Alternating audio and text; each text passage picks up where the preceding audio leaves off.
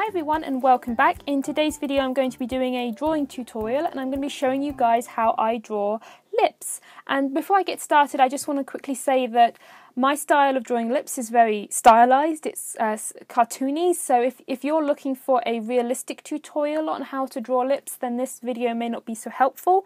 But a lot of you guys have requested a video on lips, so I'm going to be showing you how I approach drawing lips and it's very stylized.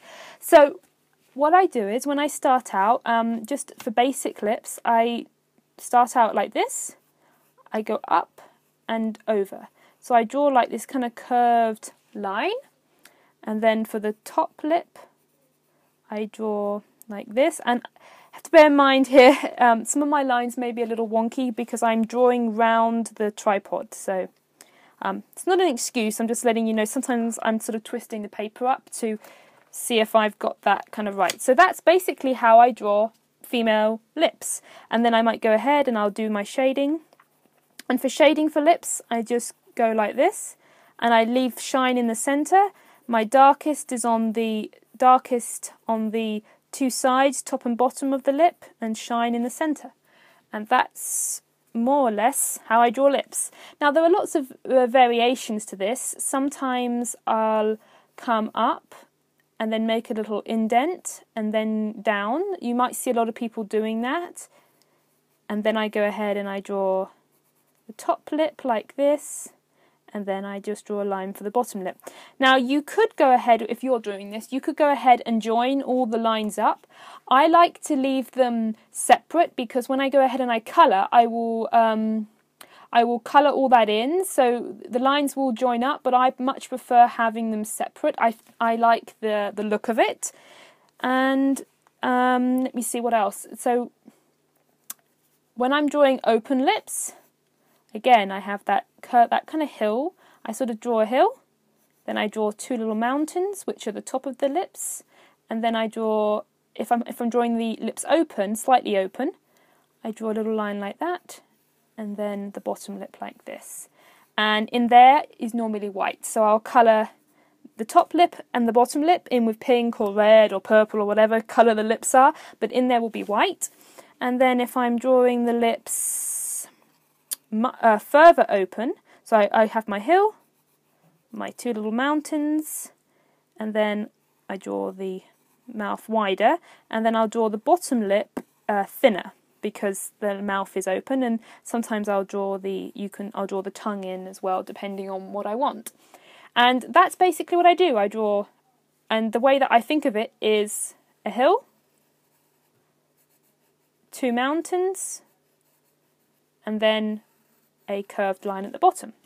Now there are lots of other ways that you can draw lips, of course. Sometimes varying the lips can be one of those ways that you get different. Sometimes if you're stuck in a same face syndrome, where every time you draw a face it's very similar, varying the eyes and the lips can really make a difference. So sometimes I'll just draw a line on top. I won't do the little hills. I'll just draw a line like that, and I'll make the bottom lip thinner. And then sometimes you can put little indents for the smile. And sometimes you might see people do very simple lips. So sometimes you might just see someone do that, and often you don't need more than that. I really like it when you just draw very simple lips. And for men, I often end up just drawing lips like that, because if you give them thicker lips, they end up looking like a girl. I don't know why, but that happens. I find drawing male features very hard anyway. Every time I draw one, they kind of look like a girl. Other types of lips that are very stylized, you could do sort of almost kawaii type lips, where you just have, with a tongue sticking out like that, or you might do one that has, their teeth hanging over the top. And for kawaii faces, they're very simple, so they're just like little smiles. Sometimes it's just like that. That is the lips or the mouth on a kawaii face. So you can really sort of adjust and find a style that suits you. Continuing like these ones, sometimes I'll draw a line like this. If I'm drawing a lips to the side, I'll draw like that, and like this. Actually, I think if I just quickly draw it on a face, you'll see what I mean. So for a straight on face, one that's like this, a profile, not a profile, face on, I will place the lips, I would normally do them like this. So I have the nose, the eyes and the lips. If I'm doing a profile view, which is from the side, I come down like this, there's the nose, then I'll go out, in, in, and then have the chin. Now normally I have to rub this out several times to get it right, but that's more or less what I do. And then I'll come down like that for the lips, and sometimes I'll just bulk the bottom lip out a bit, and that's the lips. And then you have the eye here, and that's the nose. And then there's the lips. So that's what I'll do on a profile.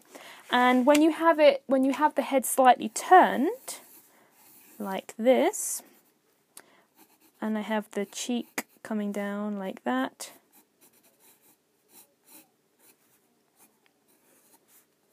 so I have basically like that. I'll have the nose, and then for the lips on this, I'll start like this. I'll just start the normal way, but what I do is I make one side smaller than the other. So I'll have a tiny little thing, a tiny little dip, then the hill, then a longer tail, and then I'll put like this, and then I'll have the bottom lip coming out like that. So I'll just draw that a bit bigger so you can see when someone's looking to the side like that. When it's not a face on, I have a little dip, and then a longer tail, a longer end. It's because the face is slightly twisted.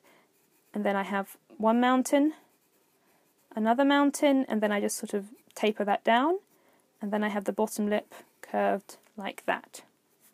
And that's how I do the 3/4 face view, profile, face on and profile for lips.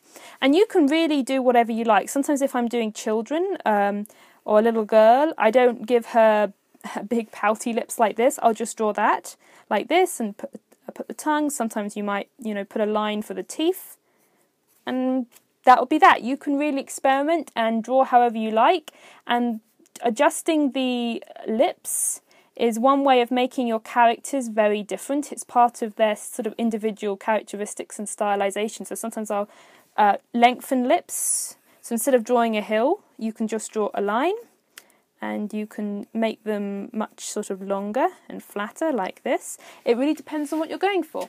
But this is basically how I draw the lips on all my characters that you see. But there are loads of ways that you can adjust it to suit your own style, and you can have a lot of fun, and there's no one right way of drawing lips. If you're going for stylization, you can do whatever you like and really experiment. They can be very simple, just a tiny little smile line, or you can make really big sort of pouty shaded lips. So it's entirely up to you.